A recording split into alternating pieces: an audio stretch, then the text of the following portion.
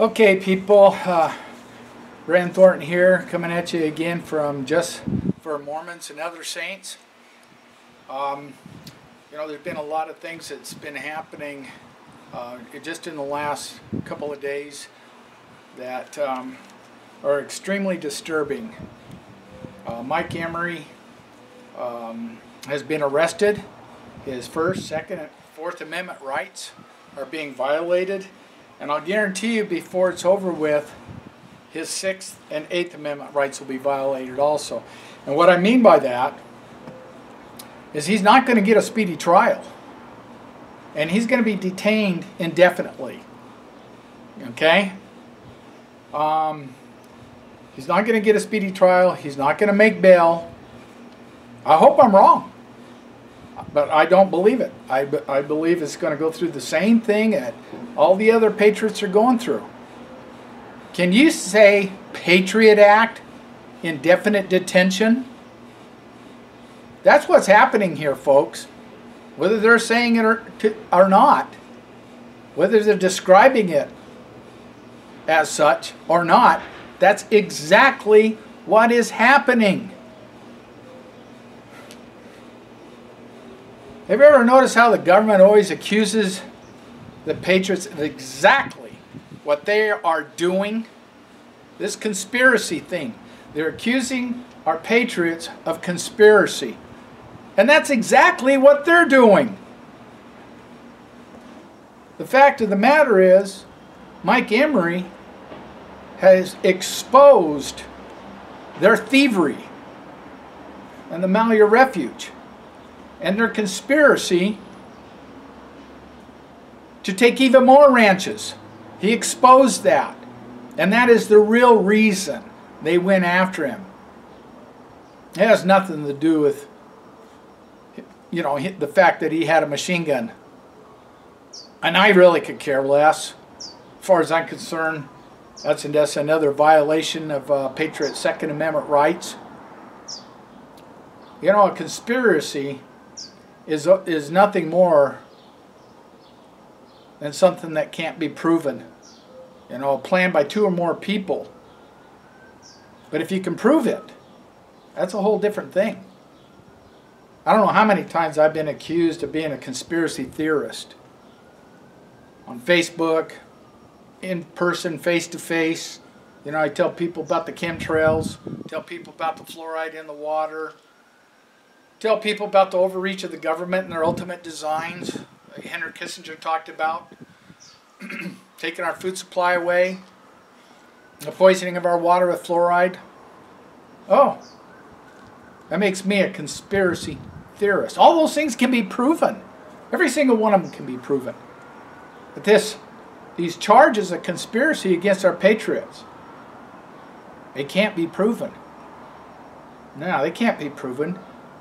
A close examination of the law that they're using, that goes all the way back to the Civil War, will show that that law was in supportive of the Constitution of the United States, specifically Article 1, Section 8, Clause 17. Now, what's going to happen when these federal prosecutors and judges try to apply that law to our patriots? Close examination will show that it doesn't apply. It's non-applicable. So who's conspiring? Who are the big conspiracy people now? Again, isn't it amazing the government always accuses the people of exactly what it is in the process of doing? And all these bills, they always come up like the Patriot Act. It's always exactly the opposite of patriotic. Or any of these bills that come up with Obama and his executive orders and their little labels and titles they give them. They're always exactly the opposite of what they're going to do. Now, you tell me, who's the big conspiracy people? Look what they're doing to our patriots. As I said, can you say the Patriot Act? Our patriots have now been in prison for like 3 months without a conviction. They've been denied their right to a speedy trial. They have been denied bail. They were denied their First Amendment rights. They were denied their Second Amendment rights. And by the way, you can't have First Amendment rights without your Second Amendment. They go hand in hand. So out there at the refuge, when you're exercising your Second Amendment right to carry a firearm, it's no business of theirs why you're carrying it. It means nothing. They're out there exercising their First Amendment rights and to peacefully protest in assembly. The federal government can't handle that. Why? Because they are the big conspiracy. They have turned into the biggest conspiracists the world has ever known. And people, what? Who's saying what? I want to bring up the Mormon leadership because they're an embarrassment. I haven't heard one single thing from them, but I know for a fact that our Patriots, the Mormon Patriots, they were threatened with their church membership because I was there. I was there when it happened. I know all about it. In the Mormon belief system, the Constitution of the United States is considered scripture. It is considered very, very sacred. In fact, in the 89th section of the Doctrine and Covenants, talking about the Constitution, it says, anything more or less than this cometh of evil. And also in the Doctrine and Covenants, we're given the commandment to forsake all evil. There's no wiggle room in there. If you say you're a Mormon, if you say you're a Latter-day Saint, you have no wiggle room. And I just found out recently, a Facebook friend of mine, a wonderful lady, and I'm not going to mention her name, but she's basically been threatened and intimidated by her own church members for the things that she's been posting. A lot of stuff from Ezra Taft Benson and others, early church leaders, John Taylor, Joseph Smith, Brigham Young, and what they said about the Constitution of the United States and the warnings that these things were going to be taken from us if we didn't do something about it. And those warnings go way, way back. They go way back to the early days of the church when the United States government had an execution order in the state of Missouri. And the Mormons were always fighting for their constitutional rights in the Salt Lake Valley. They went there to get the hell away from the corrupt government that was corrupt even back then. And they're doing a pretty good job of it up until one Heber J. Grant, the 7th president, you know, the one that was prophesied of would lead this church to the brink of hell. Okay? And he's the one, under the threat of excommunication, forced the members of the church to accept the Federal Reserve banking system, the financial arm of the kingdom of the devil.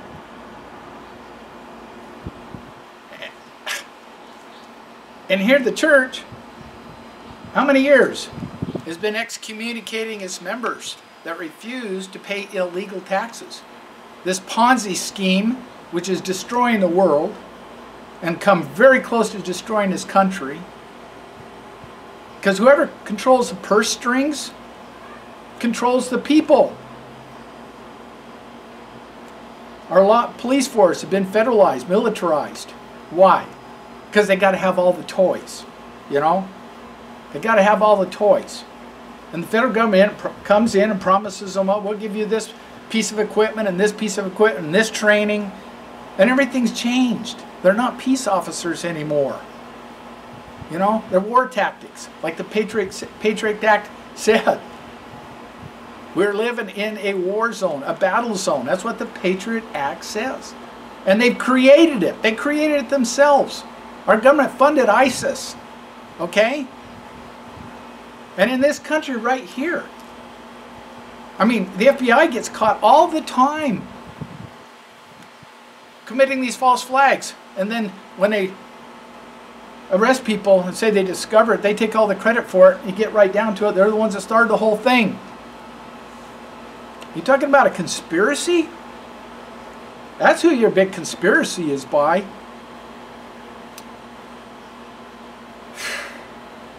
We need to wake up, people. And I think the only real hope is in the state of Utah. Southern Utah, more specifically. Right here. Right here in southern Utah. We got a petition, a redress of grievances, which I keep harping on. And I'm going to keep harping. I'm going to keep pounding on it. And it's before the state legislature and the governor, the Supreme Court and the Attorney General, to fulfill its obligation to the Constitution of the state of Utah. And there's some really good parts in there. One is, by law, they're to fulfill or fund the militia, the unorganized militia. And if we do that, if we get that done, there's plenty people that are willing to jump in and be part of the militia because they see what's going on. They know what's happening and they're tired of it. Our ranchers are tired of it. Our sheriffs are tired of it. Our farmers are tired of it. Our miners, they're all tired of it. They're tired of being kicked around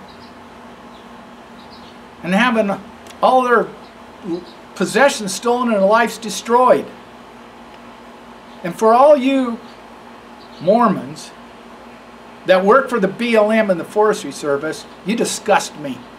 Because we live in the information age and you know what's going on. You are pathetic, pitiful human beings to oppress your brother. And at the same time destroy your own country, destroy your own state. How pitiful, how pathetic is that? You think that your job is more important than your fellow man. You think your job and your family is more important than our families. But you know what? You're a leech. You know what happens when you suck the host dry? It dies, and you die too. You're not doing one good thing for humanity. You're not doing one good thing for your fellow man. You're not doing one good thing to support your government, the Constitution of the United States. You're doing none of those things. You are apostates. The very definition of the word apostate. That's what you are. And now you're attacking my Mormon Facebook friends for putting out the truth? You're going to go to hell. Yeah, that's what's going to happen. You're going to find yourself in the lower pits of hell. Okay, I think I got off track a little bit there. Maybe, maybe not. I don't know how long this can keep on going. We're losing our rights one after another every day. Every single day. And they're coming up with new laws every day. Look at the EPA. It just did everything it could to control all your water. Everything. Well, they run into somewhat of a roadblock. They never quit, though. If you think they're going to quit, I got a bridge I'll sell you. The BLM, you think they're going to quit? They're not going to quit until they take over the entire food supply. They got this sage grouse thing that's coming down now. Oh my gosh. What a farce. They get that thing, and I guarantee you, if you don't do something, that bill's going to be passed. That federal bill will be passed by the Fish and Wildlife Services. And they're going to control every inch of ground that you live on right now, both public and private. They will control it, and they will control you. I've seen this. I've been watching this for 20, 30 years. This garbage that's been going on by the BLM and the Forestry Service. And those guys that work for them, they're just as culpable, as I said before. You got a bunch of narcissistic personalities. They do not care about you. And the only thing they care about is what they have in themselves. Even the devil loves his own children. They're all traitors. They're all committing treason. Every single one of them. And you know what? Your silence is deafening. The silence is deafening. This is a big train coming down the tracks getting ready to hit us head on. And what are people doing? You know, what are they doing? Especially the Mormons. Oh, we can't get involved, you know. You know, the Mormon church is a corporation. It's a corporation. And by definition, they're not living the law of the land, which God told us in the 98th section of the Doctrine and Covenants is the Constitution. They're so afraid of losing their 501c3 tax status, they'll do whatever the government tells them to do. And you know what? The Mormons are all preppers. Well, got food storage. I remember when the church came and asked us for all that information. How much food storage we got? How long will it last? Where's it at? You know, names, phones, address. They gave it all to the federal government. They're in cahoots with this great big conspiracy. And what do you hear from your church leadership? Thomas Monson, he never says anything about anything that's really worthwhile. You know, I've been hearing the same things in church conference since the day I was converted. There's nothing new under the sun with those people. Jesus said, feed my sheep. 3 times he told Peter, feed my sheep. They're not feeding the sheep. At least not in spiritual things, they're not feeding the sheep. They're telling them lies and garbage. Oh, you know, repetition, repetition, repetition. How stupid are you? How long you got to hear the same thing? You know, where's the voice of warning? It's supposed to be your brother's keeper. Tell them what's happening. They're not telling you what's happening. Every dad blast one of them. They all need to be replaced. Every member of the church has the right to not sustain these false leaders. Don't sustain them. If you don't sustain them, what are they going to do? Let's get rid of them. Every single one of them.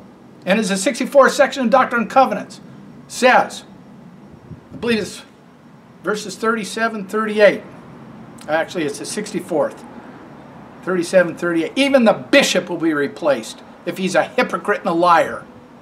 I want to tell you what, there's all kinds of hypocrites in that church. You got people, homeless people all over the place in Salt Lake City there, and these suckers are living in multi-million-dollar mansions. How dare they? And don't tell me it has nothing connected with your tithing money.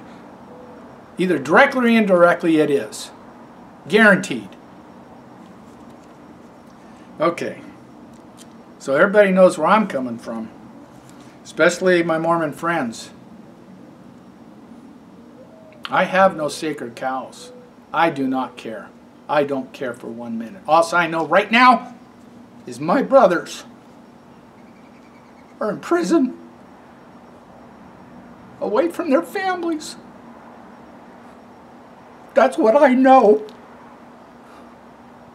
And they're suffering. They're being tortured.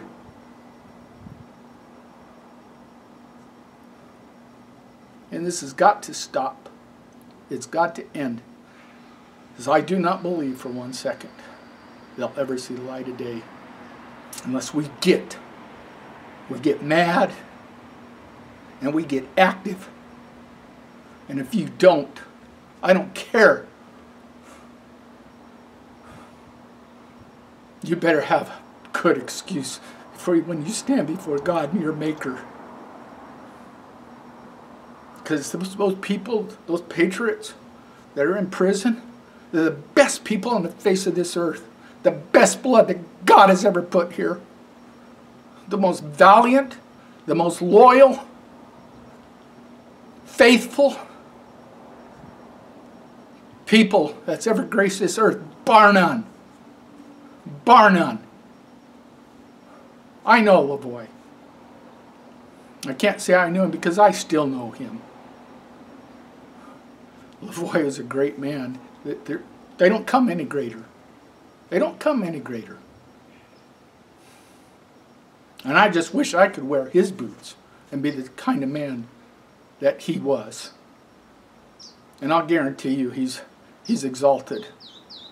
And if you want to be with him, you better honor him. And not just with your lips. You better get out and actually do something. And I presented a plan time and time again. I'm going to continue to present it. And that plan is very simple. It's very, very simple. It's going to start in the state of Utah, southern Utah. Let's get the militia funded. Is that going to directly get them out of prison? No. But it's going to send a hell of a message.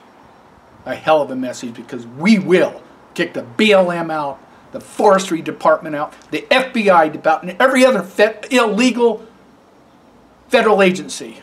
And we will send a message.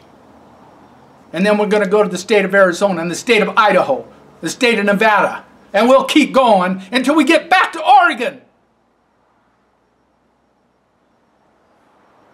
And if our Patriots are still there, hey, we will take them out of those prisons. And if somebody's got a better idea, a better plan, I want to hear it. Because I've heard every single one of them. And I can't come up with a better plan. Protests are great. They're wonderful. It keeps them out in front of the people, what's going on. But it's limited. I'm not saying quit protesting. You just keep it up. Let's keep protesting. But at the same time, the silent majority in Utah, call your state legislature. Call your representatives. Call your governor. Talk to your sheriffs. Tell them you want the militia funded by state law. Thank you, and God bless.